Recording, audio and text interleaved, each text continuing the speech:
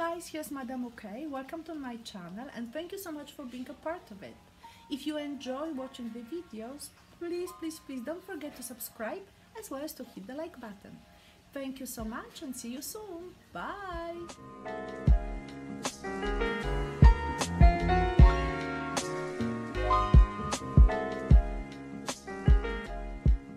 Hello guys, here's Madam OK and today we will be working on the copy of one of our famous paintings using palette knives, those strange ones that I have here, and of course pencil to make sure that we can create the sketch.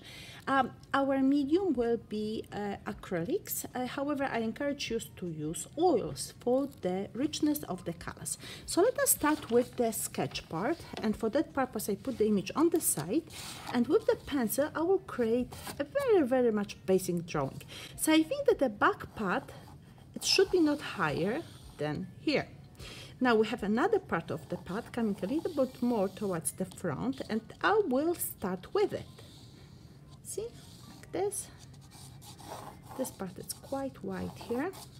Just leaving it like this, and then the back of the other one. Okay, like this. So it has to be narrower because this is in front of us, this part, and this is going back, so it's always a little bit smaller. We will have numbers of trees coming here in the front, but I'm not worried about them yet, because those will be later drawn. I'm rather concentrating on the combinations of the colors that you can see here, and I definitely see lots of pinkish color, blue, orange. See, and this is an important part for me here too, because I see kind of bushes in the front, those reddish colors here. Definitely pinkish reddish here, and then a little bit of the purple. That should be enough for me of information. Remember that all those lines will disappear under heavy paint application. So we start with palette knife, and I will use, believe me or not, something what you can find in Home Depot.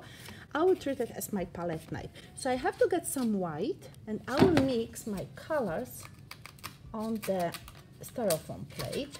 That will be my blue, and I want to use a cool blue. You can see here I have different ones. This is tailored, this is the ultramarine blue.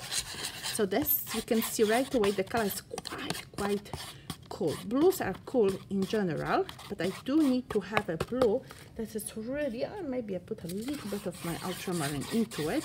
I need to have a color, the blue, with more kind of like looking almost greenish. So I will start with thin application of the paint on the pot, and that will be just the first layer. Okay, I don't need to be super precise. Notice that I use the masking tape to secure the position of my paper, sorry, to the surface of the table. Here.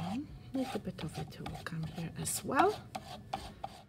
I certainly move to the other parts where I see my blue, and I bring in this base blue a little bit of ultramarine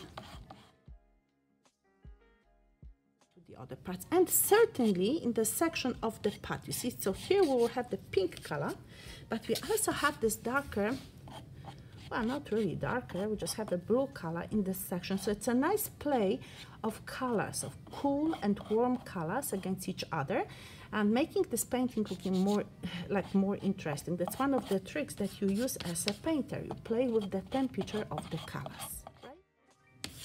See, and then still a little bit more, maybe a tiny bit of blue, and then we will be moving to right away to the other colors.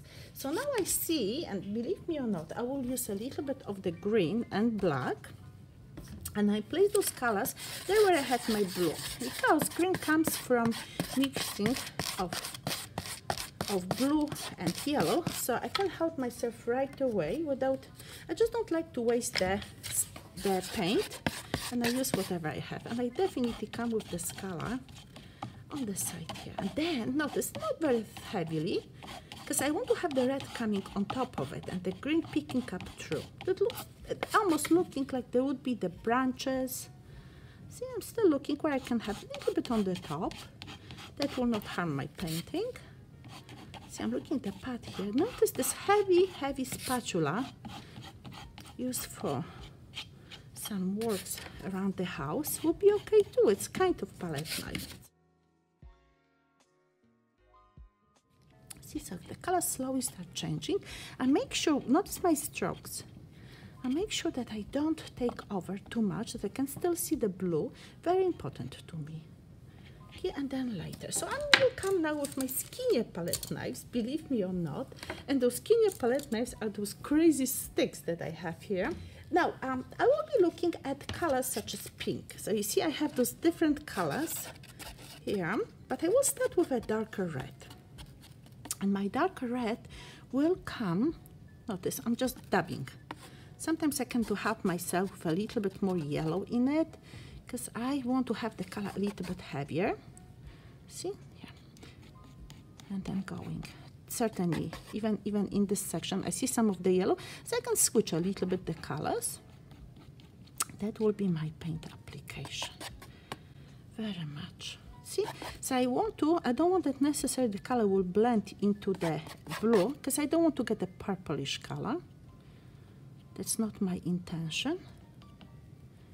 I'm just watching, it's like a foliage. See, maybe even coming with a little bit more of the pink here. See, in the pink, what would be important that the pink will get into the whitish pink. So it will be quite a bit of colors, but we need this darker color for sure first.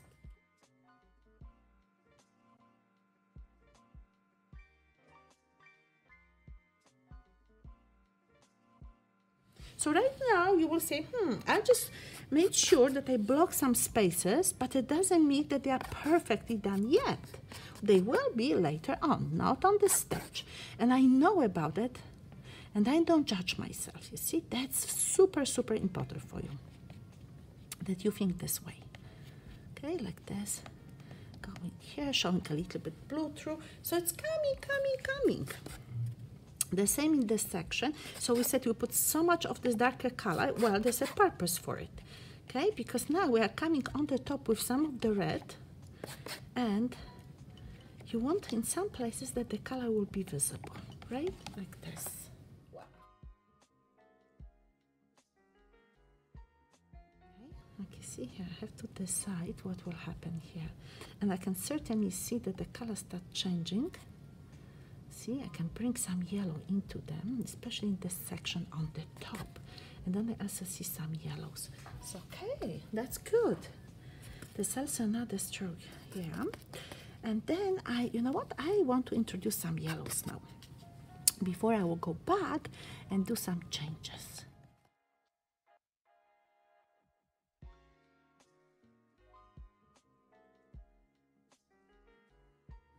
So I'm going now with, like you see, it's a little bit of pink on the path. And see it's receding back, so I definitely need to bring the color there. A little bit more. See, it's almost traveling there. So I'm very watchful. I'm very looking at what's going on in my painting. Right? So those things I have to bring, because they will make the painting looking interesting. The artist used this particular trick to create this beautiful depth, and I definitely will bring it after him into my painting. See here, like this. This is going here inside, and then this color also loses the sharpness. So you see, when I blend it a little bit with some other colors, right away it will be better. Okay, so I'm a little bit bringing this color there, so it's almost like a mist here. There are two separate parts. See that this is on the top. You see that already it's achieved with it. Fantastic. And then I like to bring in some places even this color.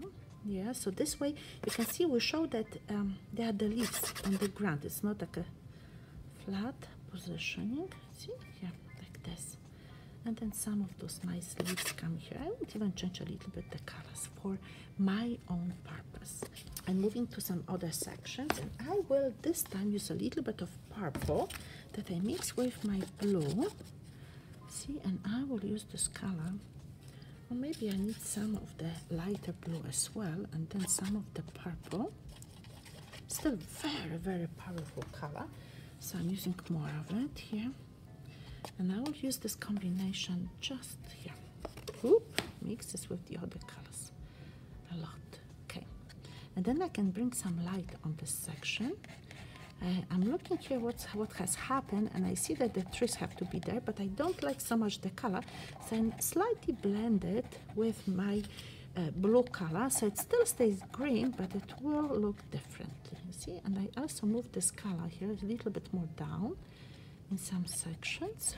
See, and then this has to somehow come together. So I'm looking at those changes, and I want to have fun. Now I'm looking what is happening there, and I decide that I also have to bring some colors over there, and I want to bring the happy colors. So there's a little bit of blue to happy colors. When I talk about happy colors, I talk about this pink that is so powerful and looks so beautiful. You see, but it has to be a little bit mixed, so it loses the brightness as such. It's still very happy, but can't be too sharp. See, and then definitely we come with it here like this. So we think about the strategy, how to make it that it looks effortless, and how it looks that it really is there, and we just manipulate with positioning of everything. See, this event here, we need some blue later on, but we are not rushing. Okay, see, so we have to show what is in front, what is in the back, and I need to get more red on it, and I use this different red, but I decided to put this one just to brighten it. See, and then I will bring the other. So I'm bringing this color now here. It's just a permanent rose, you call this color, because Alizarin Crimson will not do it. You have to have a pink color, or the color that will make pretty pink, and this is certainly the permanent rose. Quinacridone red would be another option. See, so you have to know a little bit about the colors that you use, because those colors will certainly affect the look of your painting. Or not, the trees very soon have to come. This one will be okay. There's a little bit darker section here between. Now we'll put it right away using green and blue together. You see, almost like bringing that trees. So I'm using, I don't want to use black, I use blue and green, a mixture, you see. I mix this with that color, and I will now go for some of those trees. Okay, so you see, using the same, this crazy palette knife. The trees should be not perfectly straight, all of them, because they have character, each of them, right? So you see, I'm just moving through like this.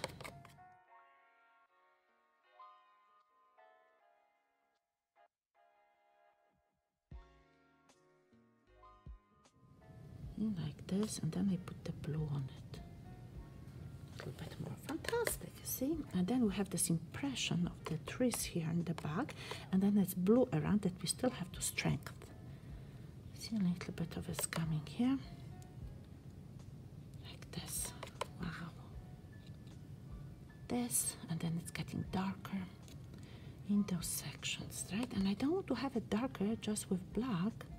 So I'm moving towards using the blue here, like this, you see, and then like this, and then the red has to come back. Okay, so you can see how many different colors you already have here. Whoa! Black is okay, it just can't be too much of it. Now, I also think that the yellow ochre will come in some places here on this bush, which we have, because not necessarily we have to have black. And I also think, you see, that will actually work very well here as a part. Definitely those colors have to still be worked out, but yellow is here. And let us go back to the trees here. See a little bit more. We can at certain point almost scratch them into the surface, right?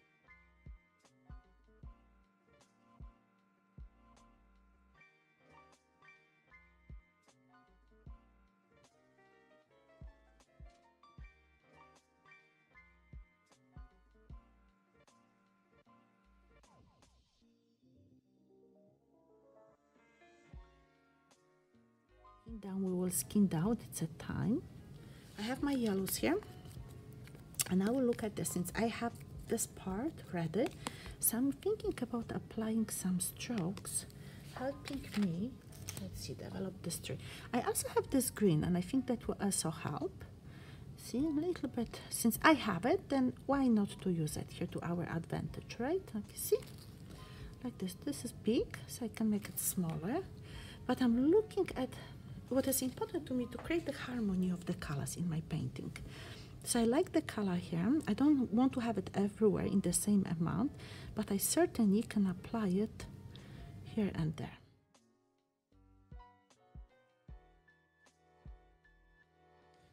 So I take whitish blue, and go with it, see, just to brighten some sections.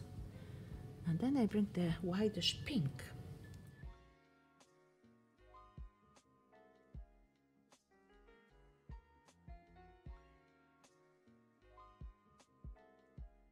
Okay, so I have my white, and then I just need more of it. And then I mix it with just a little bit, notice, just a little bit of pink. And then I will go with it there where I see the pink. And if I have to clean up the brush, I certainly will do it, because remember, the lighter the color, the faster it will get contaminated, right? So you see, changing the directions, making mess, but the artistic mess, I call it. Okay. If I have to go back, see, it's easy peasy, I can apply the colors, but I do want to have richness here. I want to show those transitions, still a little bit to work here. Oh, and also notice in those sections, we also need to have brighter, the full strength pink.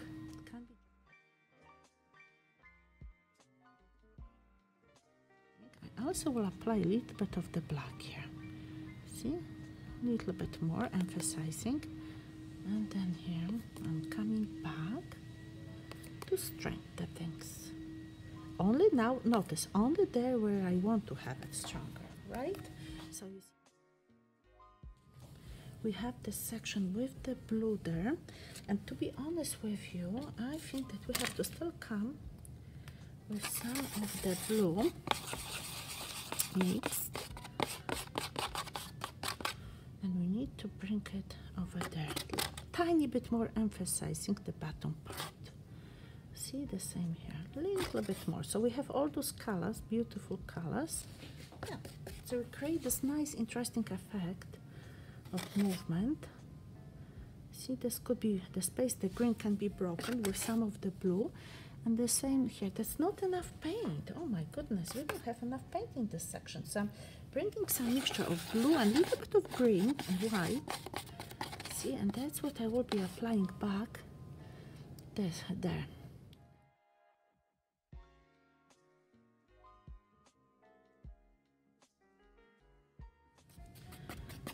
So my idea will be to bring those different blues that I have, see, and make it more colorful. Wow. See, still we constantly change. Wow. Okay, this is for sure too heavy, but even there we have to come with blue, like creating underneath a base, and I think this will be okay here too. I still have to bring some other colors in this section, and definitely more yellow. I want to bring the section here as well with the blue that we can see through. This is quite nice, just to creating the base. Right, so on those trunks, I think we have to bring some of the brown color. And, oop, too much paint. You see, those palette knives are not really working well for me. I have to really scratch and do so much. Oh la la. Then rather, I will bring this color on them. Okay. So I still have to go back and bring some of those trees coming through. Okay. Then what is happening with my tree here? I need to have it, and there is some red as well. You see, so we are almost done. Almost, not yet. Coming through, and I want to bring this here through. Okay, so now the pink, and then I will have the lighter version back.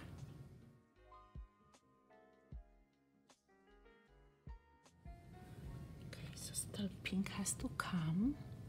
Where's our pink? Oh, definitely has to come here. See, it's almost like behind the trees. So you have to create the trees back. Some of the yellow will be coming here. Okay. And then let's see. We have to bring some yellow. Okay, then I have to still look. Okay, this looks good. We have this lovely pink here. Let me see, but I still need more of it coming through some of those trees. Like this, see? Because that will help us, and again, shape them better.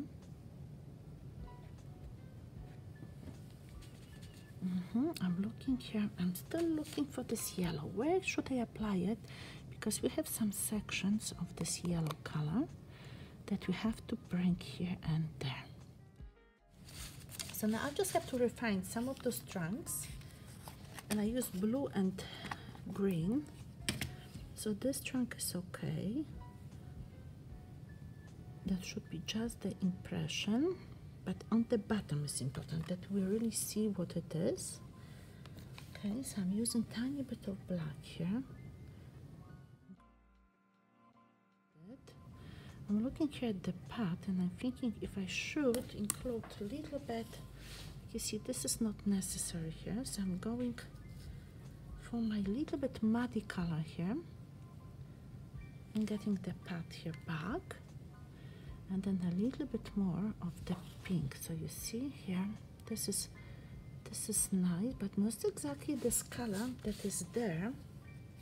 So I'm going with again some white, ultramarine blue, see, like this, and then trying to bring this color back. Darker, darker, darker, with some white mixed with a little bit of white. See, here.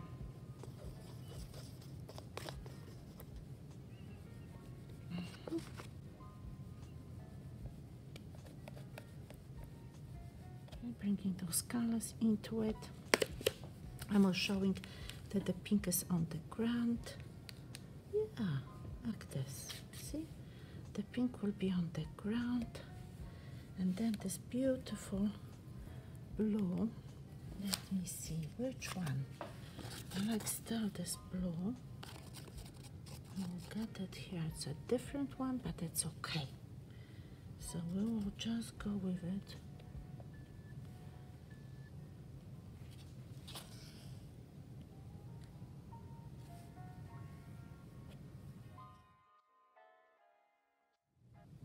And then red, and then pink, right? You see, and then our painting will be finished. I'm still looking at the top. If we should get a darker color, what do you think? Oh, we are okay. Maybe a little bit of the green. I think you see one, another one here. One, another one. Another one here. We still have to put the black through.